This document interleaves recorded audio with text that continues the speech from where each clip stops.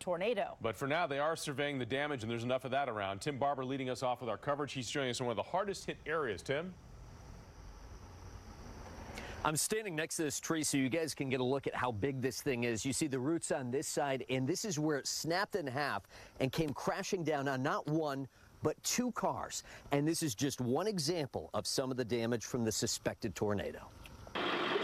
The suspected tornado cut through concrete, uprooted trees, and disrupted nap time for Robin Austin's kids. We saw the wind pick up through the windows and the house started to shake. Surveillance video from a bar shows the wind furiously swirling, picking up a car and tossing it like a toy while other debris comes crashing down. You don't realize the power of Mother Nature.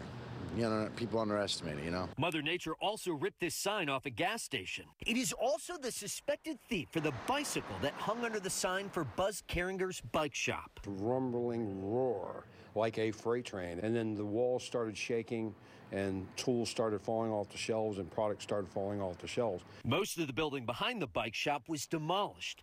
Only a few concrete blocks and some mangled metal are left behind. This man says the rain was going sideways one way, then switched directions on a dime. It's the first one I've ever seen like this anywhere I've been. I've been down in Texas, never saw a storm like this. This is what's left of Sarah Charles's dad's car, but Sarah is more hung up on the down power lines that cut out her internet. I can't survive without Wi-Fi.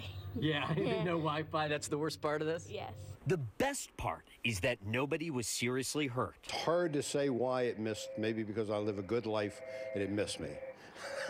Yeah, we're good. We survived the tornado. What is there to worry about? This is a shot of the cars from the other side. You can see just how much damage these trees did out here. Just take a look at this one. Absolutely blasted out the windows here. The cleanup is expected to take days out here. I talked to the mayor this afternoon. He said hundreds of homes were without power, but that has since been restored.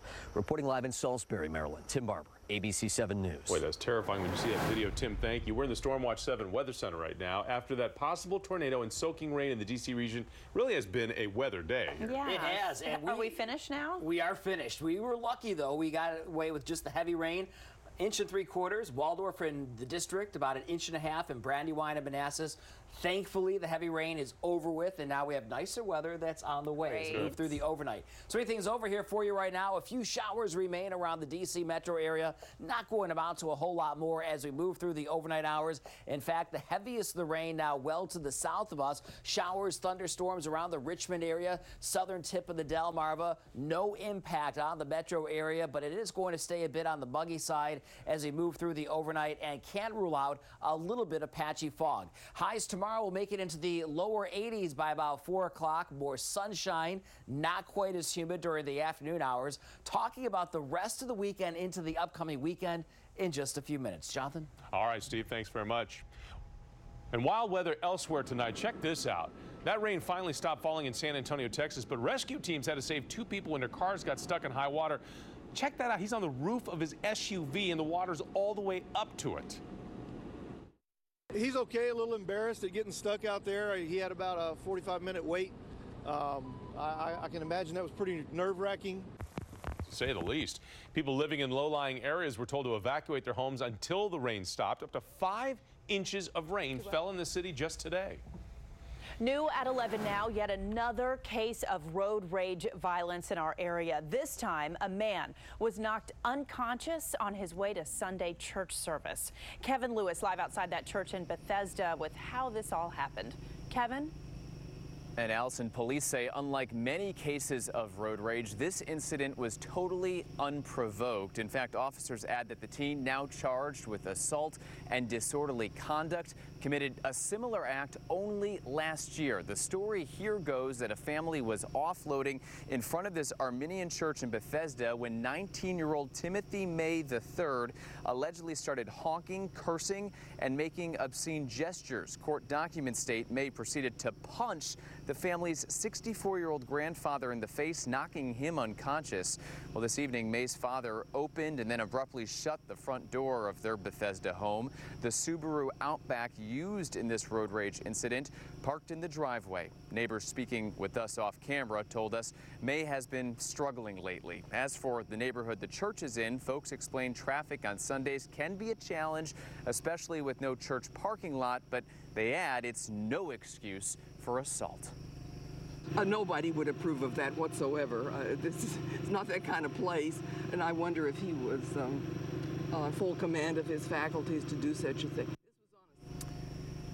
And as wild as this may all sound, police say May's mother called this church claiming her son had been attacked. That is how Montgomery County Police were able to catch him. We're live in Bethesda. I'm Kevin Lewis, ABC 7 News. I'm Nancy Chin, following developing news from the ABC 7 Live Desk. An investigation now underway after 6 inmates took keys from guards and had control of the doors at a maximum security prison in Arkansas. 3 correctional officers were overpowered during the takeover, which lasted about 3 hours. Their injuries are said to be minor, but tonight 1 inmate who was not involved does remain in the hospital with injuries. The staff was released when the inmates surrendered after talks with staff, and tonight the inmates involved are being held at a secure location at the prison. As for the prison itself, operations are back to normal. At the Live Desk, I'm Nancy Chen, ABC 7 News. All right, Nancy, thanks very much. And there is a search right now for an escaped inmate in Ohio. Somehow he got out of his shackles, fought off his guard, and got away with the guard's gun. It happened during a transport.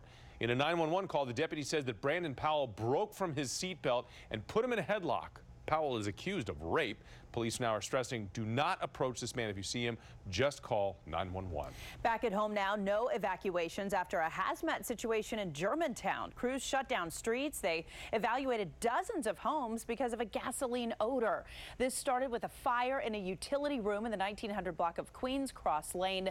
Officials say there's no danger, but they are still looking into the source of that odor. A 14-year-old shot on the red line and appears as half